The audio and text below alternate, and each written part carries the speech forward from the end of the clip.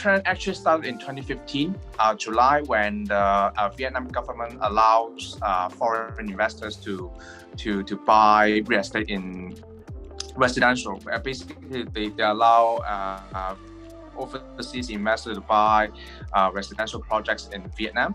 So that's where the trend started, and actually that the time where the key cities like Ho Chi Minh City, like Hanoi, they went up a lot. So during the time, actually Ho Chi Minh went up a lot. So in D1, D2, D1, D7, and that kind of area, they went up a lot.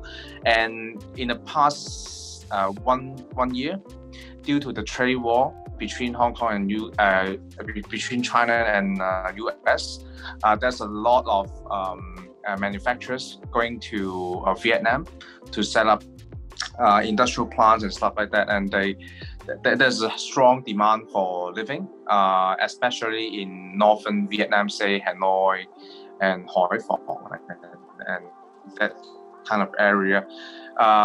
So that drives another wave of demand for investment in Hanoi.